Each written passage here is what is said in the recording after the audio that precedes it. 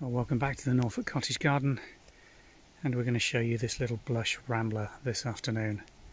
Blush Rambler is one of the old traditional varieties of rambling rose.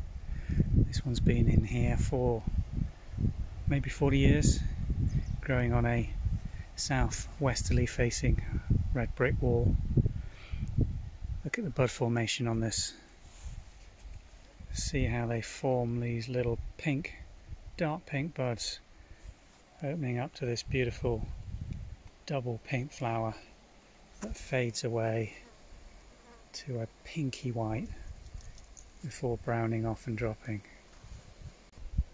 Blush Rambler has a delicious sweet scent.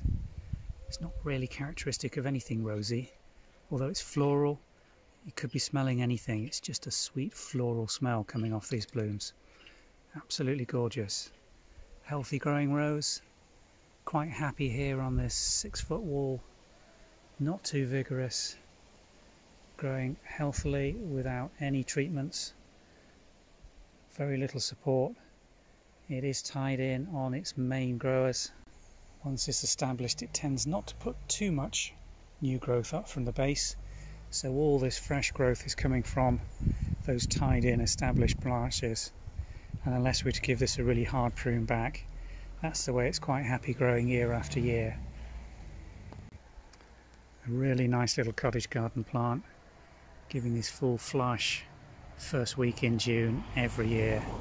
Very reliable, very healthy, very easy to grow.